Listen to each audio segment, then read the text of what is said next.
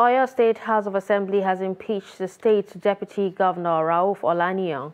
The State Assembly commenced impeachment proceedings against Olaniyan after he dumped the ruling People's Democratic Party for the All Progressives Congress.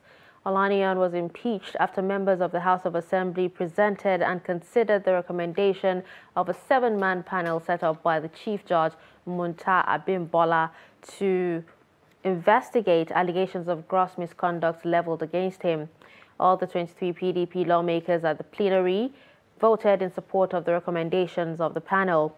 The allegations leveled against Olaniyan are gross misconduct, abuse of office, financial recklessness, abandonment of official duty, insubordination, and others.